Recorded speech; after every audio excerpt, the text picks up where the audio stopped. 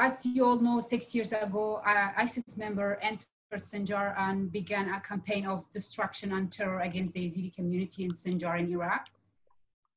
The crimes they have committed against the Yazidi community damaged our people in many ways. Means Yazidis now have to work very hard to recover individually as families and as a community. We require a great support from the international community in this time of need. That included what we lack in safety and security, homes, trauma treatment for genocide survivors, and job opportunities for the Yazidis to rebuild their life again. We have hundreds of Yazidis are still living in IDP camps 6 years after the attack. Also, we know that although Daesh is military defeated, but the threat of extremism and terrorism is not gone. Today, we will hear a variety of international speakers to talk about what happened to Yazidis 6 years ago. Also, what must be done to help our people recover, and some ideas about preventing this from ever happening again. The first opening statement is a video statement from Ms. Karen Smith. Karen Smith, advisor to the United Nations Secretary General on the responsibility to protect. We will now play that video statement. Dear organizers, members of the panel, distinguished guests, dear participants, it is an honor for me to provide these remarks on the occasion of the anniversary of the horrific events that shocked the world 6 years ago. Let me start by expressing my sympathy and solidarity with all the victims, their relatives and friends who endured the terrible crimes committed by Daesh with its brutal and exclusionary ideology. In August of 2014, the call from those who feared what was imminent was loud and clear, but the response was muted. This was a resonant failure of our collective responsibility to protect populations from the most terrible crimes. At the time, my colleague Adama Dieng, the Special Advisor to the United Nations Secretary General on the Prevention of Genocide, and my predecessor, Jennifer Welsh, stated publicly that attacks by Daesh constituted grave violations of human rights and international humanitarian law that may amount to war crimes and crimes against humanity. They alluded to reports of acts committed by Daesh that may point to the risk of genocide. Other colleagues in the UN system joined in the call to prevent further violations and to deliver justice for those that had likely been committed. At the time, through these and other calls, indications that genocide and crimes against humanity were committed by Daesh were heard throughout the world. We learned that women and girls were being abducted, that sexual violence was used as a tool for war and intimidation, that religious sites and cultural symbols were destroyed, that innocent and vulnerable people, entire families, boys and girls, were fleeing their villages to find safety on top of Mount Sinjar, waiting for a rescue that did not arrive. Cruelty and death descended upon an entire people because of their beliefs. 6 years later, justice remains elusive. The crime of genocide does not exist in Iraq's penal code, and Iraq has not ratified the Rome Statute of the International Criminal Court. Iraq's legal framework, therefore, cannot fully investigate and prosecute allegations of the crime of genocide or crimes against humanity. The call of the voiceless today is a call for justice for what happened to them. While court adjudication is not possible in Iraq, steps are being taken to find, document, and preserve evidence. Without achieving justice, there is little hope that the Yazidis can feel secure from new threats, if and when they emerge. Our collective responsibility to protect populations requires us not only to address the crimes of the past, but also to build a future in which there's no space for them. Justice is essential to building such a future. Moving forward together, however, requires more than criminal accountability. The most important components of recovery, peace, and safety require reknitting the social fabric of the country, from the highest levels in the government buildings in Baghdad or Erbil to the smallest villages in Sinjar and Nineveh, where communities reside and neighbors go on day after day with their lives.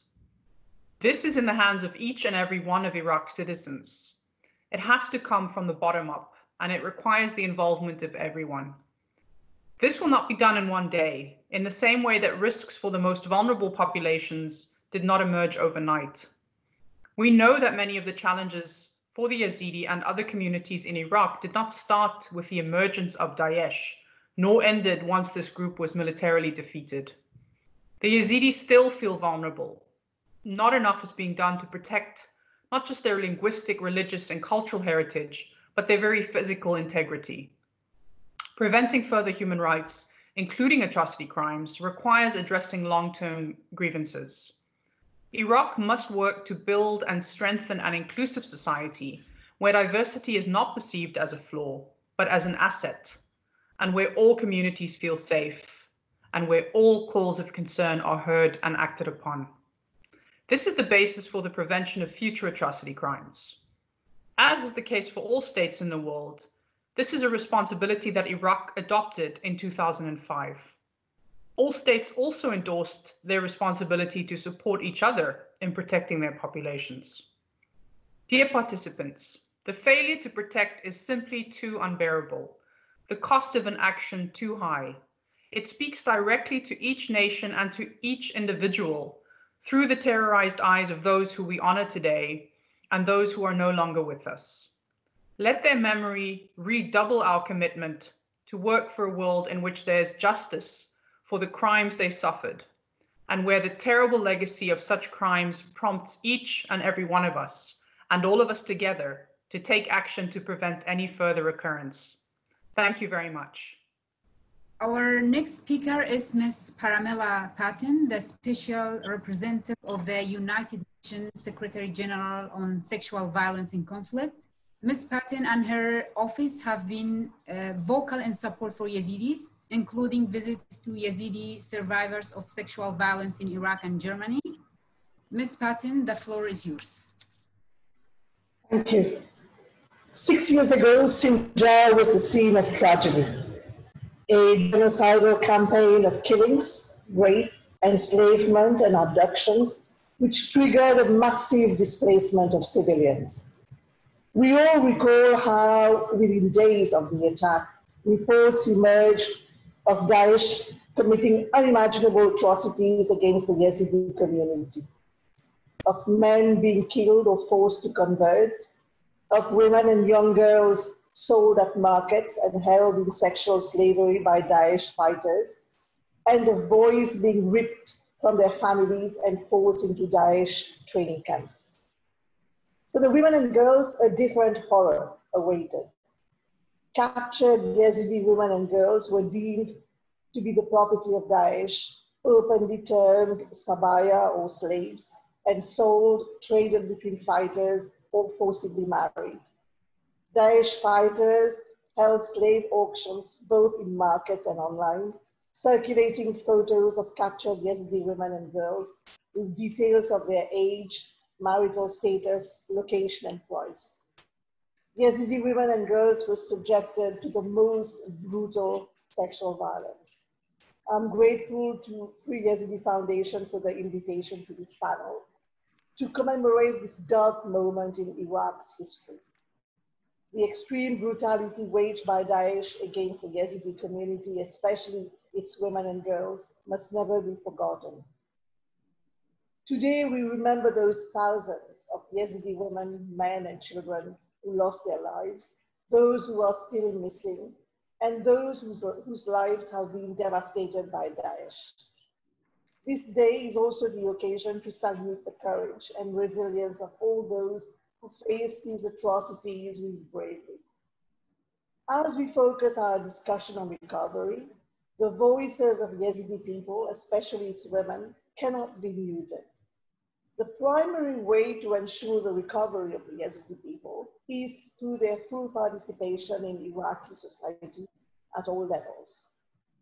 I would like to recall how in 2016, the government of Iraq signed a joint communique with the United Nations, in which it pledged to ensure accountability for sexual violence crimes, as well as the provision of services, livelihood support, and reparations for all survivors, including children born of rape.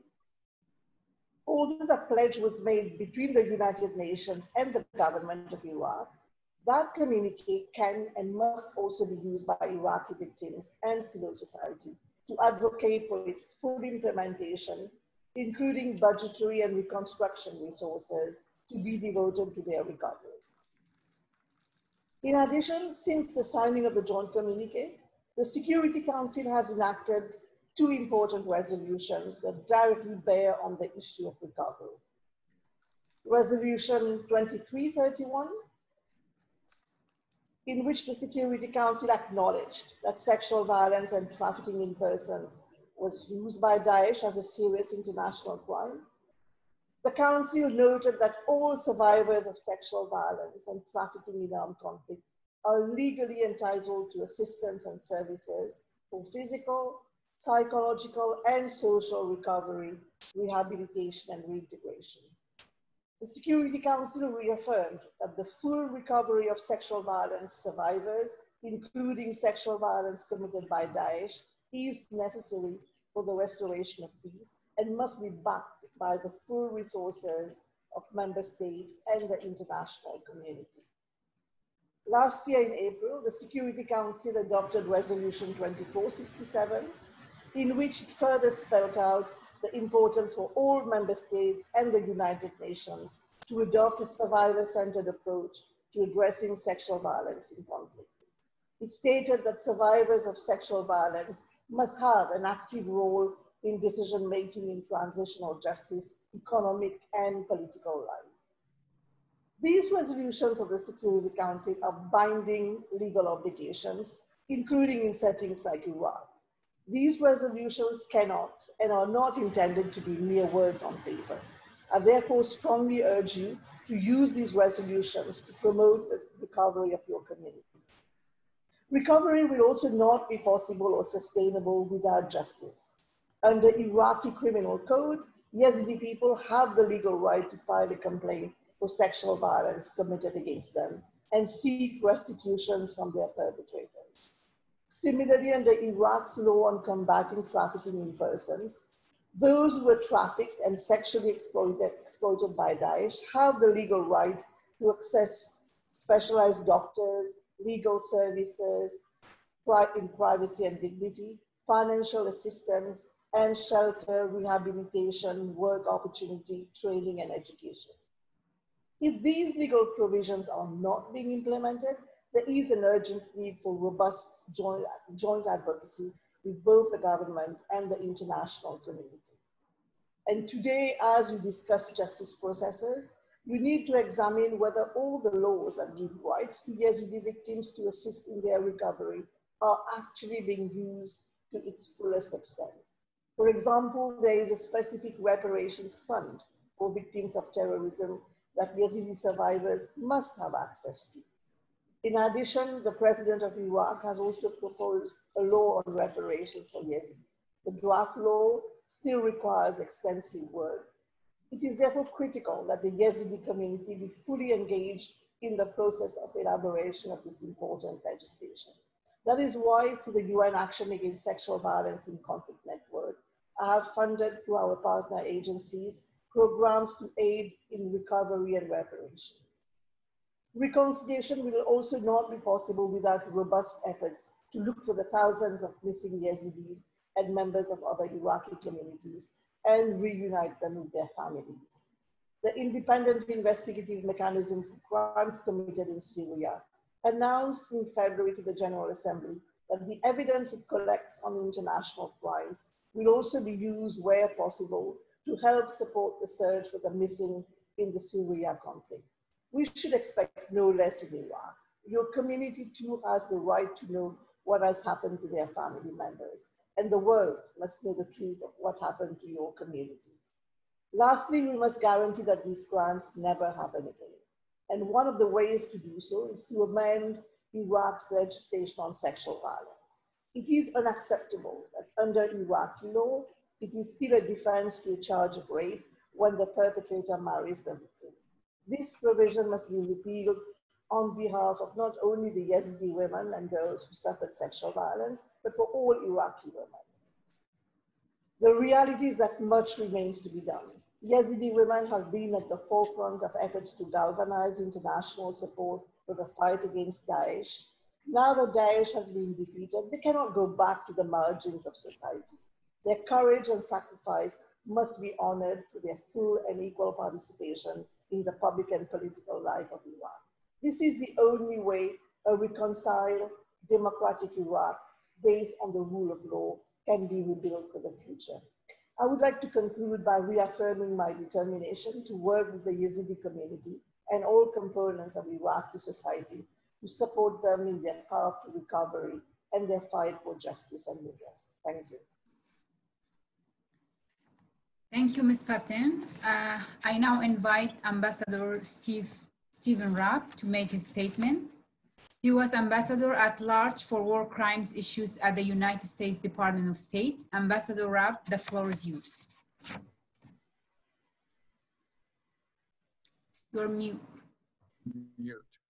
Okay. It's an honor to be with all of you today for this sad commemoration of a date 6 years ago when the leadership of Daesh announced and unleashed the genocide of the Yazidi people. Daesh is defeated, but as other speakers have said, much remains undone. The initial regional and international response to Daesh was to fight it as a terrorist group, albeit a powerful one that had taken control of a large part of 2 countries, to launch military offensives to push it from its territories, target and destroy its leadership, detain those surviving members who could be captured on the battlefield, and then try them as members of a terrorist organization. We certainly thank the sacrifice and the blood of those who fought and defeated Daesh.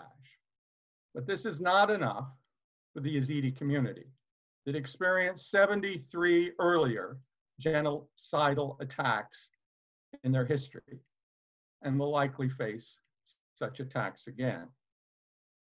It's not enough for the survivors who require justice, which renders public decisions about specific crimes, the cruel and brutal killings, the depraved acts of sexual violence and enslavement, the intentional infliction of serious injury on a whole community, the individual crimes, but also the crime of crimes, genocide, the intention of which was announced to all the world. It's also not enough for the perpetrators. Counterterrorism trials allow them to present themselves as martyrs, persons punished for carrying out a religious edict. Their conduct, their individual conduct, needs to be shown as cruel, selfish, and perverted, of a kind not ordered or condoned by any religious tradition, particularly one that emphasizes tolerance and mercy. What needs to be done? One, we need a universal recognition that this was a genocide, not the hallmarks of genocide, not an attempted genocide, not several other crimes and maybe a genocide, but a genocide, the crime of crimes, like we established through judicial notice at the International Criminal Tribunal for Rwanda. I know that in my own country and in my own government, it took 1.5 years of debate and then finally a congressional mandate for it to be called a genocide by the American government. And that recognition, though it's been made by parliaments and other bodies around the world, is not yet universal. It needs to be such. But we also have to know that recognition under the Genocide Convention requires certain things. And as you can see it in the title to that convention, is a convention to punish and prevent the crime of genocide. Punishment means fair and complete trials. The next panel today will talk about what's being done to accomplish it. And certainly people are working very hard to that end. But far too little has been done to actually bring it about. I want to salute our colleagues in Germany, the head of their prosecution unit, Christian Richer, for bringing a genocide case in Frankfurt, for bringing other cases against the Daesh members for the specific conduct against the Yazidi people and others. But why only there? Why only there? 2,000 miles away do we have trials for genocide. The Genocide Convention was ratified by Syria, Iraq, Turkey. Indeed, the International Court of Justice has told us that it is universal law. There's strong evidence against hundreds of individuals in custody in Iraq and in detention in Syria, and of many leaders or serious offenders known to be in Turkey that could convict them of genocide, that could convict them as well of crimes against humanity and war crimes. This is documentation that's been gathered by Yazidi groups, by other civil society and non-governmental organizations acting in a very professional manner. And also then finally organized, collated, and cases built by UNITAD under the leadership of our good friend Karim Khan. That evidence is there, but what we need is now trials for genocide and for the specific war crimes, crimes against humanity, and the other crimes of violence. Then, of course, we need to repair the injury and restore this community. Because if it is not, it shows that they can get away with it, that they can partially accomplish their goal of destroying a people and a whole community. Today, we have 200,000 Yezidis still displaced, maybe 150,000 back in the homeland, without the services, without the rebuilding, without the assistance they need to truly rebuild this community and rebuild it stronger. And particularly to provide it for protection. Protection so that when this is attempted again, it can be prevented. Nothing else can be considered to be meeting the responsibility that all of us bear in the international community. And we can't say that we have done what those of us, and I'm supported by Naomi and as a fellow at the Holocaust Museum, and our cause is the cause of never again. Sadly, a cause that hasn't, and a promise that's not often been kept. Let's do it this time. Let's have justice. Let's repair and restore this community and prevent genocide against the Yazidi in the future. Thank you. Thank you, Ambassador. I now invite Nicolette Waldman to make her statement. Nicolette is a researcher for Amnesty International, and we had hosted her not long ago here in Khanke. She has written some important reports about Yazidis, and including Yazidi children. Nicolette, the floor is yours. Thank you, Haywan. I first wanted to thank the Free Yazidi Foundation and my co-panelists. It is a true honor to be here. My remarks today will be focused on an Amnesty International report that was released last Thursday, which is called Legacy of Terror, the Plight of Yazidi Child Survivors of ISIS. I first want to discuss how we carried out the research, and then I'll go into some of our key findings. So the research for this report was carried out between January and July of this year. And in that time, we interviewed 29 Yazidi survivors taken captive by ISIS as children, 25 family members who care for those child survivors, and 69 other individuals, including staff members of NGOs, government officials, UN officials, doctors, psychologists, and psychotherapists, journalists, a representative of the Yazidi religious leader, Baba Sheikh, and other experts. So today I will cover two groups of findings. The first focuses on challenges faced by Yazidi child survivors, and then the second covers the situation of children born as a result of sexual violence by ISIS members.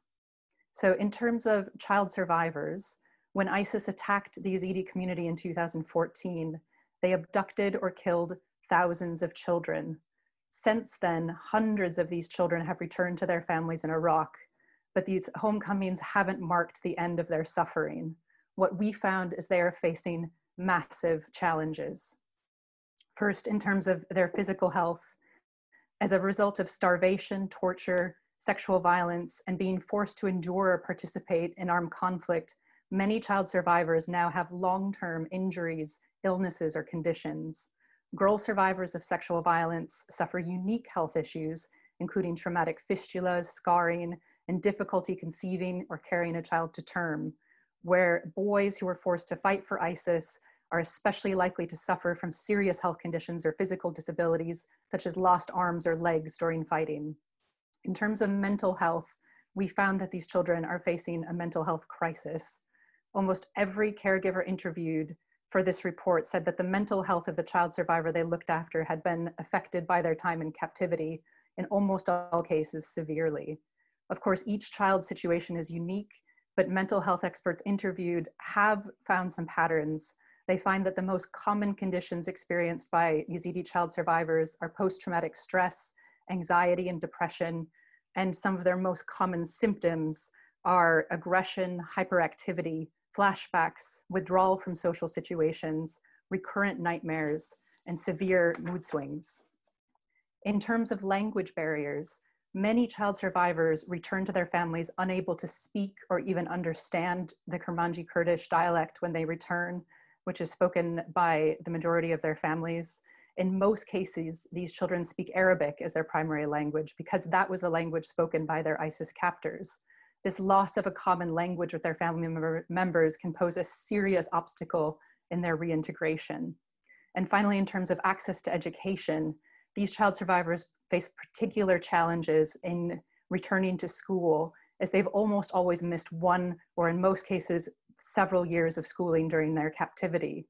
So some programs have been established to reincorporate them into the education system by providing accelerated learning programs, but many child survivors are not registered in these programs, either because they are unaware they exist, or in most cases because these programs can only be accessed by dealing with very burdensome levels of bureaucracy. So second, in terms of children born as a result of sexual violence by ISIS members, I first wanted to go into a bit of background. As a result of ISIS's policies of systematic rape and sexual enslavement, Yazidi women gave birth to hundreds of children during their captivity. And due to religious, societal, and legal pressures, these children have so far largely been denied a place within the Yazidi community. The Yazidi community's response to this issue has been mixed. While many in the community oppose accepting these children, others would be willing to accept them, especially if they were given a positive signal by the religious authorities. Still others feel a great deal of compassion and sympathy for these women and children and believe they should be supported. But given the edicts of Yazidism, they cannot see a place for them within the community. Women have responded to the situation in different ways. Some have willingly separated from their children. Others have remained in IDP or refugee camps or with their ISIS captors to avoid being separated from their children. Still others have separated from their children against their will. I just wanted to say a few things about this third category of women, because in the course of our research, we found that many Yazidi women have been pressured, coerced, or even deceived into leaving their children born of sexual violence behind. And they have also been falsely assured they could visit or reunite with them at a later stage. All of the women we interviewed who were forcibly separated from their children said they did not have access to these children or any way to receive news about them. They also said they were unable to speak with their families or their community, or just to speak publicly about their desire to reunite with their children due to fears for their own safety. Every woman we interviewed who had been forcibly separated from her child or children born of sexual violence pleaded for the national authorities and international community to act with urgency as they found their situations unbearable. And many of the women who we interviewed who were forcibly separated from their children had attempted to commit suicide once or multiple times. So in light of these findings, I just had 3 recommendations that I wanted to highlight. We are calling on the national authorities in Iraq and the international community first to provide substantial funding for programs and reparation schemes that address the health, psychosocial, educational, and other needs of Yazidi child survivors. We're calling on the national authorities and international community to assist Yazidi women with children born of sexual violence to reunite with these children if that is their preference, and to prevent future separations of these women and children in the future. And finally, we're calling for the international community to prioritize and fast track those Yazidi women with children born of sexual violence who wish to reunite or remain together for resettlement or humanitarian location in 3rd countries. Thank you.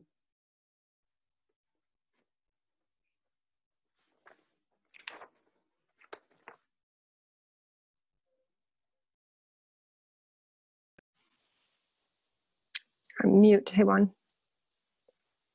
You're on mute. Thank you everyone for your statements and your solidarity with us today. I will now turn over the floor to Naomi Kikular, Director of the Center for Genocide Prevention at the U.S. Holocaust Museum. She will be moderating some questions and answers for the panelists. Ms. Naomi, the floor is yours. Thank you so much, Haywan. Very much appreciated. I'd like to say hello to everyone who is participating today and to the Yazidi community. Thank you for allowing us to join you today on what is an incredibly somber moment for you and your community. It's an honor for all of us to be able to talk to you, for those in Hanke and Sharia who have returned to Sinjar, and for the hundreds of thousands who are around the world in the US, Canada, Australia, Germany, and elsewhere. We know that today is a day where your hearts are pained, where you are thinking about your loved ones. There's not a single Yazidi family that has not been touched by what happened on August 3rd. And each of you know that what happened on August 3rd is part of a long history of your community being targeted over and over and over again, simply because of your religious and ethnic identity. So for today's discussion, we thought that what we would do is we would talk about recovery, but talk about recovery in the context of prevention. As we've heard so much from your community, you seek the desire to be able to return home, yearn for help, for medical assistance, mental assistance, given the incredible trauma that you've experienced, the ability to have jobs, livelihood, but also very much a desire to live free from fear of future attacks. So if we think of recovery and think of prevention as being core to recovery, what does that actually mean at the international level, regional, and local level? And so with that, I wanted to start by turning to Mario, representing the Office of the UN Office of the Prevention of Genocide, and speaking on behalf of Karen Smith, who did the opening statement. Mario, your office in June of 2014 was the first to issue a warning of the risk of genocide when ISIS attacked Mosul and then moved very swiftly in a 3-month period across Nineveh, finally attacking Sinjar on August 3rd. During that time, they drove 800,000 people from their home and essentially eliminated millennia-old communities of ethnic and religious minorities in Nineveh. The vast majority of Yazidi, Christian, Shia Shabak, Kakai, and others who still remain displaced from their homes. I was wondering if you could talk a little bit about what Karen mentioned around the importance of warning signs and what some of those warning signs were in the context of the unique vulnerabilities that these minority communities faced, and what the international community and local authorities should do when they see warning signs today, and if there are those that you are concerned about. Thank you. Thank you so much, Naomi, and let me add my word of solidarity, and the honor that it is to be part of this panel in representation of Smith. Yeah, I mean, Ms. Smith was referring basically warning signs from the perspective of her mandate on responsibility to protect, which essentially calls on all states to do something. We see the early warning signs there. In the case of the terrible event 6 years ago, warning signs were there. They were evolving quite rapidly, that's also true. There was a fair amount of confusion amongst us in the international community on to what extent the information was evolving. But at the time, the two special advisors on the prevention of genocide, Adam Adiang, and on the responsibility to protect, Ms. Jennifer Wells, decided that it was important to essentially connect the events on the ground to the crimes that we're talking about, no? Genocide, war crimes, ethnic cleansing, and crimes against humanity. In terms of the reaction, I mean, you know, our manual answer to that, if you allow me the expression, is obviously that all states need to do whatever they can within the realm of their possibilities to do something about it. And as Smith was saying, this starts with the state of Iraq. Of course, the state itself was challenged, was under attack. So one could claim that at that moment, the responsibility lay more strongly within the international. But I think it's important now, as we're commemorating this, and perhaps also referring to some of the points that the rest of the panelists have mentioned, to look forward and do all we can to prevent the next genocide. No? And there are a number of things that Adam Adiang, Special Advisor on Prevention of Genocide, has alluded to when he has visited the country. He's done it twice. He went in November 2015 and on March 2020, so that was on the first week of March. On both occasions, he had the opportunity of hearing directly from a number of families, relatives of victims. And it was very clear to him that there's a short dimension to all of this, and the panelists have alluded to the existing ongoing concerns in terms of addressing the consequences of what happened 6 years ago to this day. But then there's obviously a long-term dimension of this. And on that, the international community and the state of Iraq have a lot to do. Ambassador Rapp made a very eloquent point in favor of justice, not just for the sake of justice itself, but for the sake of justice as a tool of prevention. One can claim, very rightly I think, that the Security Council of the United Nations stepped up to the plate, established the mandate of UNITAD, which in our view is doing a very good work. Also liaising and doing outreach with the communities, which is quite central for us because we prioritize the centrality of victims. But you know, to this day, the crime of genocide does not exist in the Penal Code of Iraq has not ratified the Rome Statute of the International Court. As Ambassador was saying, there are fantastic efforts going on in Germany, but how about Iraq? You know, it's quite essential that the state takes that step. We know that the Prime Minister presented draft legislation, domestic and international crimes, but that was in November last year, I think, but that was not adopted. That's where we are at the moment. There's other pieces of legislation that could indicate that the state wants to take the protection of seriously. There's draft legislation on Yezidi survivors that there was at some point late last year draft legislation presented to Parliament on protection of diversity, adopted. Perhaps most importantly, there's a constitutional mandate, Article 105 of the Constitution, that calls for legislation to establish on the administration of political, cultural, and educational rights of all minorities in the country. That has not happened.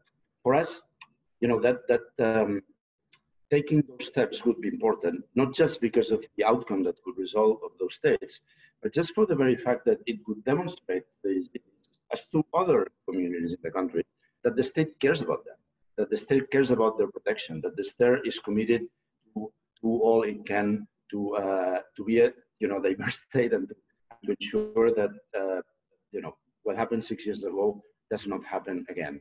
And the state can do that by liaising, working with victims, making victims a central element of this effort, no? As Patten was mentioning before. All of that is quite essential. And for us, responsibility to protect means this. It also means that the international community supports the state of Iraq in these things. And again, I want to refer to the work of Special Advisor Karim Khan, which is receiving a lot of international support, and including by the government of Iraq, by the way. And that demonstrates how things can be. But we need a little more leadership, we believe.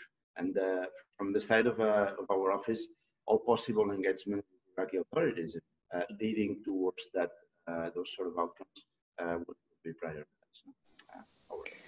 Thank you so much, Mario. And thank you just for your very frank honesty about where the international community has stood in solidarity, but also where they have failed. I think for many who are watching this from within northern Iraq, you are now in your 6th year of living in tents, wondering whether or not you have been forgotten.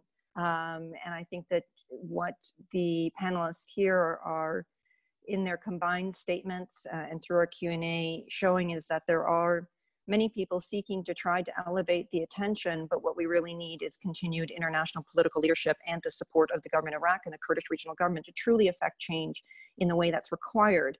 And sadly, that is not always easy to muster, that coalition of sincere leadership.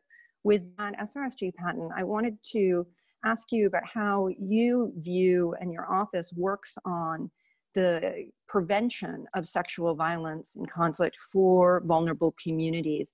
Yazidi women, there has been considerable work that has been done to show how they were at heightened risk prior to the attack, how one could see through the rhetoric of the self-proclaimed Islamic State that they might face unique vulnerabilities. In such situations, what steps can be taken to protect, and going forward, what needs to be done to prevent future attacks against women and girls? Yes, thank you so much for this question, because currently, when I took office, I set three strategic priorities for the mandate. And the first one being prevention through justice and accountability. Because for me, we keep saying that, and I strongly believe that sexual violence is not an inevitable byproduct of war, it's not collateral damage, it is never an accident, so it is preventable. And there are many ways to prevent it, including addressing its root causes, which is gender inequality, marginalization, poverty, structural discrimination, amongst others. And just to mention that currently I'm working on a prevention framework that will be adapted to different countries and different conflict settings. Because I think we really need a very holistic strategy when we talk about prevention and have a framework. And I really think that we've been addressing sexual violence, mainly the symptoms and not the root problem itself. And we have focused a lot of attention on risk reduction, but I think there's a distinction between risk reduction and primary prevention. And for that, we really need to have this holistic approach, working with communities, working with survivors, and working with a range of stakeholders, from ministries of gender equality to ministers of justice, but also national human rights institutions, community leaders, youth leaders, religious leaders, for example, in Iran. We have been doing this. I mean, at the United Nations, we have been focusing on prevention, but I think what we really require at this point is a proper framework. And I cannot emphasize more the need for justice and accountability. I think we have to make it cannot be costly to rape, to sexually enslave women and girls, but also men and boys without any consequence. And I think what has made sexual violence such a powerful tool is because of the impunity around it. And I think perpetrators know that victims do not report such crimes on account of stigma and a series of other reasons: fear of reprisal, lack of confidence in the justice system, amongst others. So it is a calculated risk that they take, and it becomes a very effective tool. So we really have to create an environment also. And that's why my office has been dedicating a lot of attention in addressing stigma, in working with survivors, in having this survivor-centered approach, in better understanding the needs, experiences, and wishes of survivors, putting survivors at the forefront, and creating this enabling environment for survivors to report.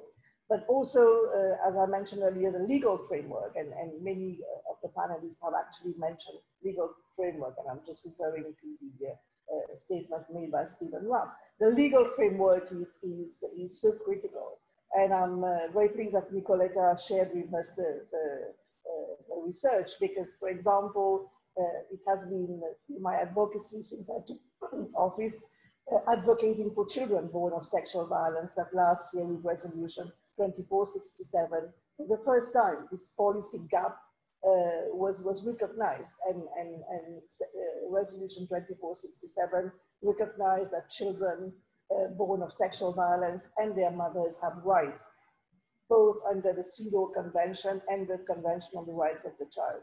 And as you may know, I also have to submit a report by the end of 2021 on the plight and rights of those children born of sexual violence. And Iraq will be an important country for me to address all the different facets of survivors, children survivors, and their mothers. So I really look forward to working with all of you, and I think when we commemorate this dark page of Iraqi's history, what we have in mind is that it never happens again. And for that, we really have to work together on a prevention framework. Thank you. Thank you so much, SRSG Patten, and just want to thank you and your remarkable team for all of the work that you've been doing, really tireless in especially trying to engage the local governments in changing their approaches and changing the legal structures, as you said, to help protect women and children. It's not easy work, and I think it's really commendable, especially the emphasis that has been put on giving voice to survivors themselves and allowing for their voices to be heard in international fora. That's something that tragically is not done as common course all the time. So we very much appreciate the approach that your office has been taking, and also in elevating concerns around the extensive documentation, the behavior of journalists at times in how they interact with survivors of sexual violence, and at times the lack of ethical approaches that are used by those actors. So thank you very much. Ambassador Rapp, as always, you made a very eloquent argument around the centrality of advancing justice to tackling impunity and preventing future scenarios whereby these atrocity crimes might happen. And underpinning that is the notion that we can actually change the behavior of potential perpetrators by showing them that there are consequences. And for many people watching, they will have lived with experiences where their loved ones were attacked prior to August 3rd, where either individuals were physically attacked, belongings were stolen, and no one was there to arrest, prosecute, investigate. So they have lived in a world in which there is an absence of the rule of law. One of the challenges that you raised and SRSG Patten raised and Karen Smith raised was the approach that has been taken to charge individuals with acts of terrorism versus for the more specific crimes, be it sexual violence, murder, torture, and of course the ultimate genocide or even crimes against humanity. Can you speak a little bit to just how critical that is to creating a prevention framework? Well, I think it's, as I said, it's important to recognize these crimes for what they are and the conduct for what it is. And I think of the example in history of even the Holocaust. We had the trials at Nuremberg, but frankly, the crime of crimes there that was pushed to the fore was aggression, horrible Nazi aggression in Europe, and to some extent the crimes against humanity against the Jews, 6 million killed. We didn't have genocide yet. We're kind of a second thought there, but we look back at some of that testimony as so profound and powerful. But it was really only in Germany in the 1960s, 15 years later, when a state prosecutor, Fritz Bauer, started cases for the crimes committed in Auschwitz against the German commanders, Germans prosecuting Germans, that I think the lesson and the prevention really took over, and Germany became a country that is leading in justice and where no one envisions these crimes happening again. Now, the whole situation obviously is different in Iraq, but the thing that I see here is, you know, the international community came together on this resolution. It took a year to negotiate for UNITAD, and it was very careful to try to keep the consensus, and that is a challenging thing these days. Look at other situations like the Syrian regime or the Myanmar regime. You've got the regime in power that's responsible for so many crimes. So obviously, and they have protectors at high levels in the international community, so there's no justice. Well, Daesh doesn't control any government, doesn't control Baghdad or Erbil or anywhere. So why can't we move forward? And I think it calls for people to engage and develop ways, even on a smaller scale, that we can begin challenging this and building that message that this wasn't just, like often gets characterized after conflict, suffering on all sides, and it's kind of forgotten until the next one. We need specific justice. I mean, for instance, I mean, even if it were Erbil in the Kurdish region government of Iraq, Kurdistan regional government, or the Syrian Kurds, working to develop a hybrid court with international partners, that we could begin to see. We'd have to find safe locations, but we could begin to see justice for these crimes, and people could see the horrible individual crimes, the depravity, the selfishness, the cruelty against men, women, children, and they could see that those that have suffered, and as we heard in Nicole's presentation. You know, that suffering needs to be brought to the fore, and while these survivors can still testify. So we need to begin that process, and just defeating the group, just having trials in which you're a member of ISIS, yes, well, you're either going to get a life or a death sentence in Baghdad. You're going to get so many years in Western countries without any participation for the victims. I don't think sends us the kind of message that we had after the Holocaust eventually, about the horror of these crimes and the kind of thing that's been internalized and understood, so we don't have a 75th genocidal attack against the Yazidi people. Thank you, Ambassador Rapp, for that incredibly powerful reminder. Nicolette, your statement and presentation touched on an incredibly difficult set of subjects about the most vulnerable of the vulnerable, crimes perpetrated against children, the trauma experienced by children. And I was wondering if you could just reflect on how you understand that concept of prevention as it pertains to providing assistance to children and also to their inclusion in society that you touched on. How does that help us to create resilience and potentially help to prevent future cycles of violence as well? So these child survivors of ISIS captivity, something that I heard several times from them, even at the age of 9, 10, 11 years old, up to 17, was they were demanding for justice and accountability.